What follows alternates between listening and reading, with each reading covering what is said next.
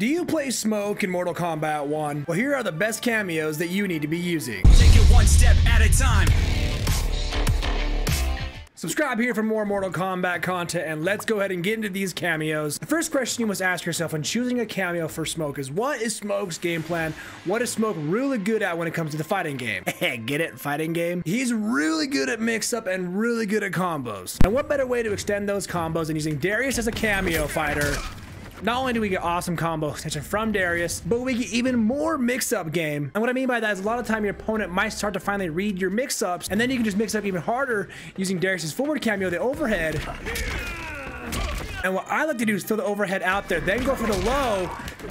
Right there, that's kind of like an unblockable mix-up. It's going low overhead, low overhead. It's just crazy. Chances are you're gonna hit one of them, right? So first of all, crazy combo extension. Second of all, even more mix-up game, and then more reach with our hits. I just love what Darius brings to the table when it comes to playing Smoke, and I definitely think you should give him a shot. Again, Smoke is just an absolute monster when it comes to mix-ups and really making your opponent guess, are you gonna go low? Or are you gonna go overhead? And Striker as a cameo offers even more crazy mix-ups. So we have a low, and then we have an overhead.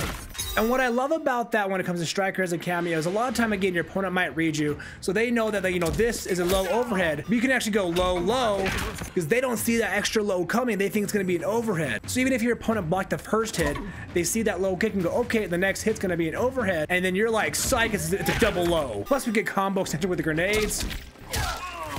And the biggest reason why you'd want to use Striker is for his down cameo, and that is the cuff restance. And why that is so good is because when your opponent is falling, like so, you'd use the cuff restance, restand your opponent, negate their ability to do a wake-up attack, and now you're back on the pressure, you're back on the offense, offering the mix-ups, not allowing them to wake up and interrupt that, and that is huge for mix-up character like Smoke. Striker's got to be one of my favorites. Smoke doesn't have a crazy good projectile. That might be the one thing he really lacks. We have our down back 2, the teleport, and that's kind of a projectile if you include us, ourselves, being the projectile. We have our down back 4, which is the teleport.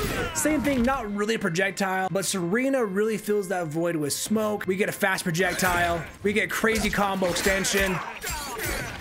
And because Smoke can really lock his opponent into a combo, using her neutral cameo move to drain your opponent's meter is just huge.